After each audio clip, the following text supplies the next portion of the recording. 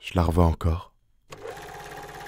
Je revois encore ma grand-mère sur son lit de mort. Je l'entends encore chuchoter à mon oreille. Ton grand-père n'est pas mort. Francis est en vie. Elle n'arrêtait pas de me répéter. Il est à Paris. Il m'a abandonné. Le reste de ce qu'elle cherchait à me dire s'est éteint avec elle. Peut-être que je le comprendrai dans ces vieux films que j'ai retrouvés chez elle. Je les avais jamais vus. Lui, c'est mon grand-père. Son nom est sur toutes les bobines. Et j'ai aussi trouvé un vieux magnétophone.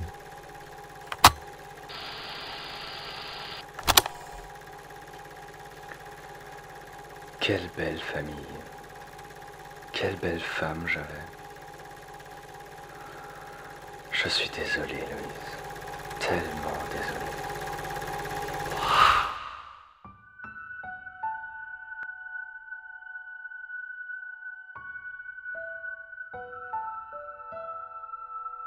Je suis parti pour Paris.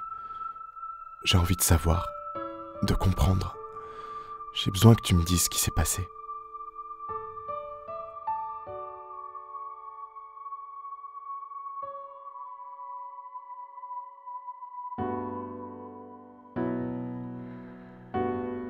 Te souviens-tu de Paris, Louise?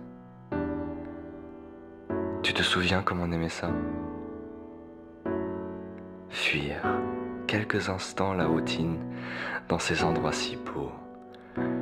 Se balader pendant des heures le long de la Seine.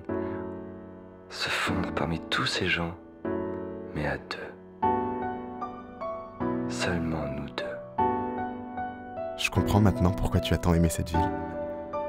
C'est la première fois que je vois ça. Tout comme vous deux.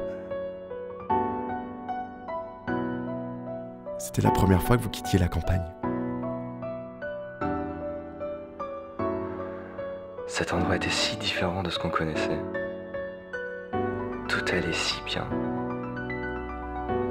Mais tu me détestais.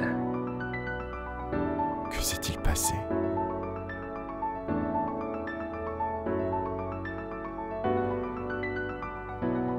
Qu'est-ce que tu lui as fait ? Est-ce que tu l'as trompé ? Fait du mal ?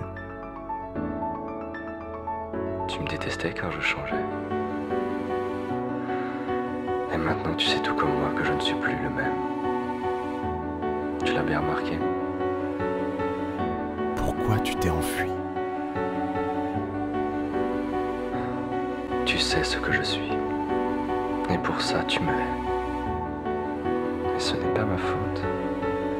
Ce n'est pas ma faute si je ne peux plus aimer ma femme. Si tu savais comme je m'en veux. Si tu savais comme je me déteste.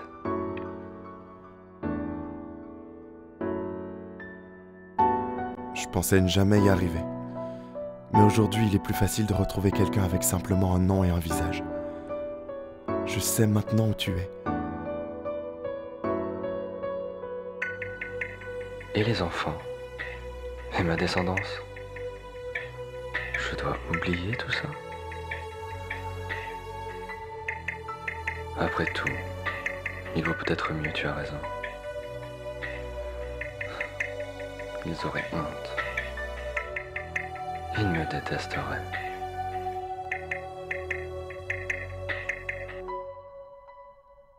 Je n'ai aucune honte. Je n'ai aucune haine. J'aurais pu faire marche arrière après ça. J'aurais pu repartir. Mais c'est pas ce que je veux. Alors quand je serai enfin en face de toi, quand je te verrai enfin,